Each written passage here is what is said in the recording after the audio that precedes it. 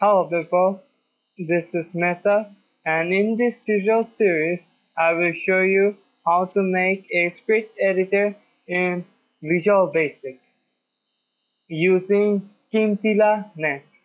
Okay, so first of all open your browser. I'm using Google Chrome, and go to www.google.com and write Scintilla.net. Okay, and click the downloads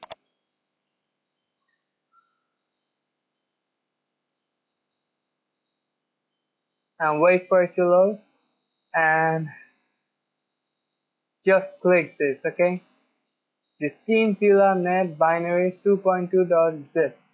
Okay, this one, just click it and choose I agree and wait for the download to finish,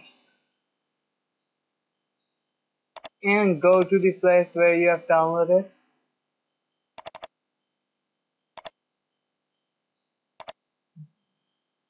It should be on the My Documents downloads. Now copy this file and go to projects and just create new folder and name it script editor. Now double click it and paste that file and unzip it using your favorite zip extractor. Now just delete it and rename it to Scintilla.net only. Okay, now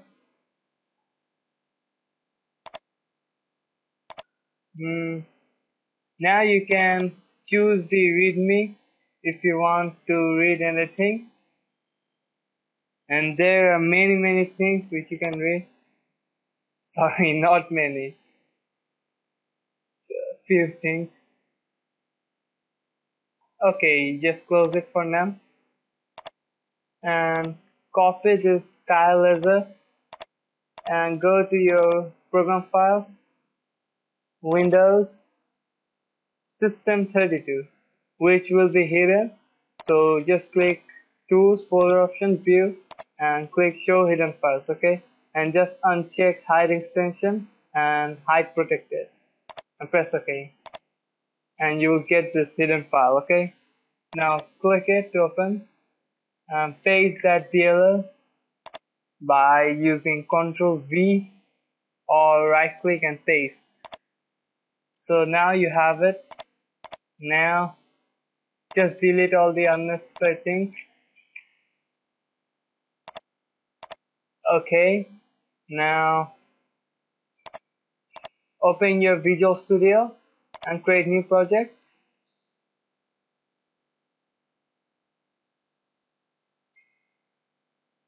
and name it script editor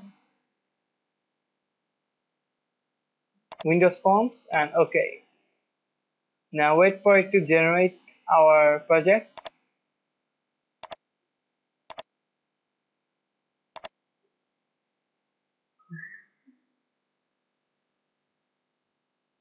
It shouldn't take long.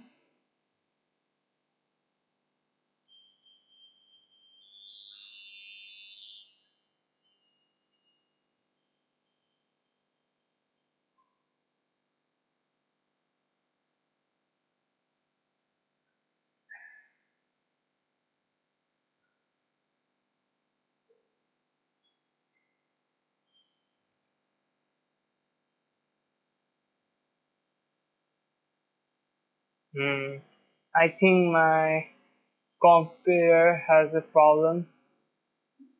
Okay, it's finished. Just resize it a bit. Change the text to script editor and go to toolbox and click choose items.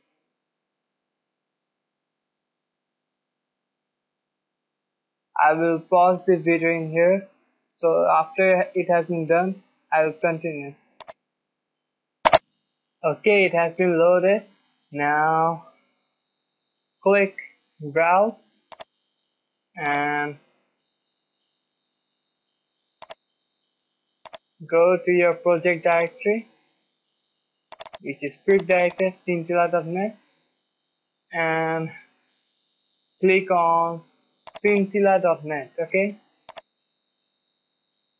now you should see scintilla on here. Make sure it is checked and click OK.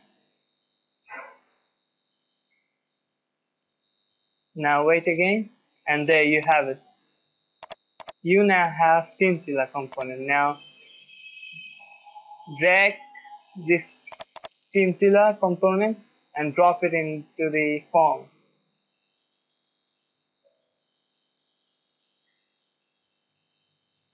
Now wait for it, and now see, it has been done as well.